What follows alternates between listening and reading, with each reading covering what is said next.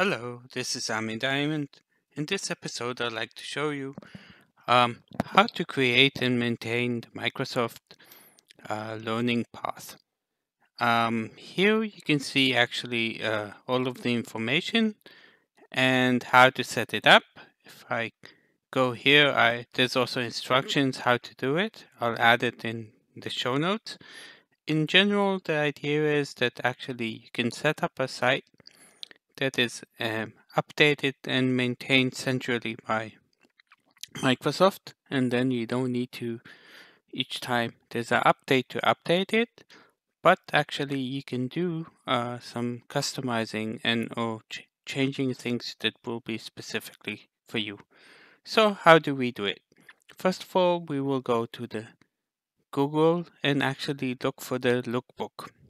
The Lookbook is a place where you have all kinds of templates where you can run and set sites on your tenant. So in order to do this, you need to be a global admin or at least a SharePoint admin.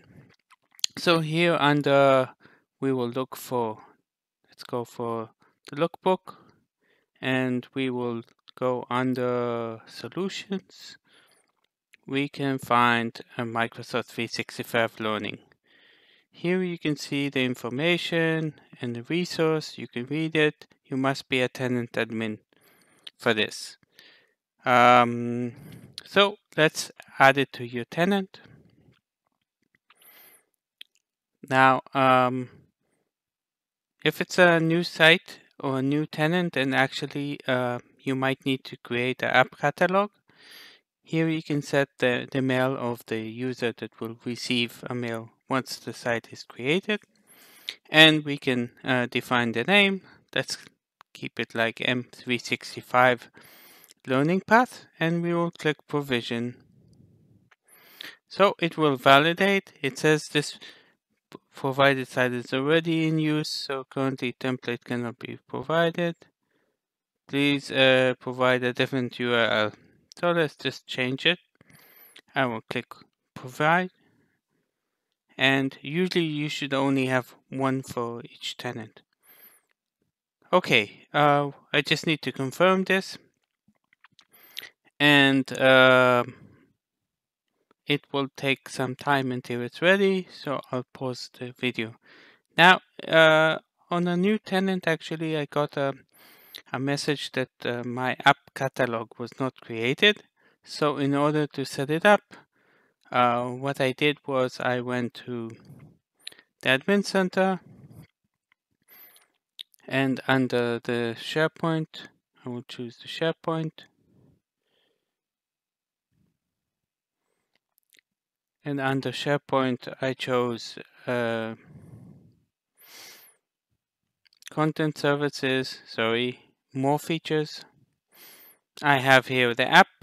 Once I open this, it actually, in my case, this app catalog exists, but if not, it will create one. And actually, here you see the modern way. If I click on the classic, this is how it looks differently.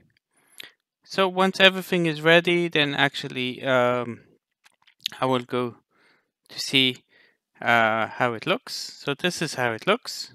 And actually you see we have a communication site where we have some menus. So if I click here on training, I will see all of the apps that Microsoft provides.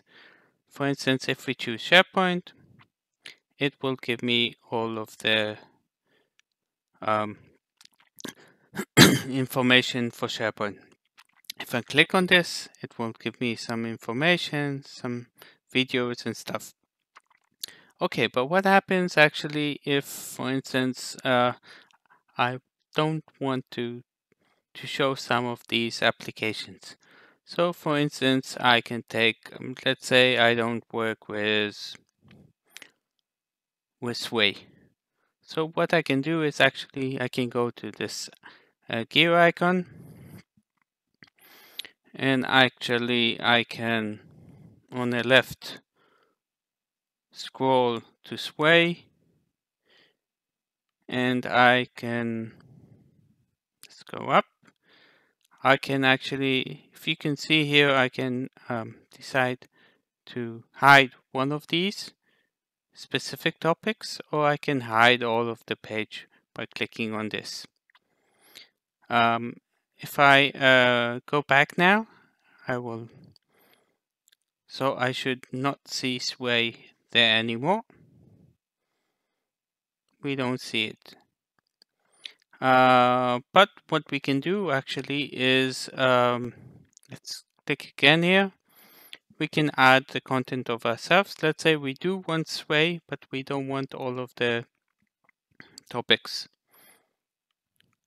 So I will come here and do this. I will hide only the quick start, but I can click this plus button. That will, I actually can create my own content. So let's call it Sway 1, and this is a test. I can choose the technology.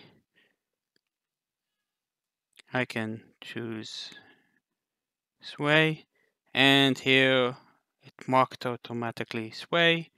The level can be beginners or intermediate or advanced, and I just press save the details. Once I did this, I can add here some added assets. Assets is actually the page, the information. So if I click here, I can say start Sway, and technology I can choose Sway, and I can either put a link to a page that I have, or I can create a new link. So it will add this page. I can save it, and actually if you see here, it created this. If I go back this way, then I will see I have, you see, this link is something I created it.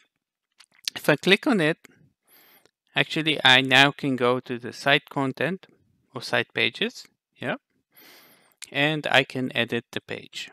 So I'll go to site pages, and I will, interesting, all of these languages. So I have here start Sway.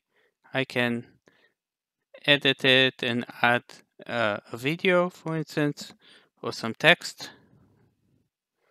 I can take here text and say this is Sway, and I can add an image. Here we go. I can search the web for Sway. Here we go. And you understand the concept. So I published it here, and if I go back to the topic of Sway, here we have it, and we will have this one that we added manually, which shows us this page. So in general, this is a place where Microsoft provides all of the information. You can decide what to hide, what to change, but with all of the changes that we have, then sometimes it's better to give Microsoft to maintain it. Of course, here you can customize and change the links. If you have here some ask questions, you can refer it to your service ticket system or anything else. So, hope you enjoyed it, and see you in the next episode. Goodbye.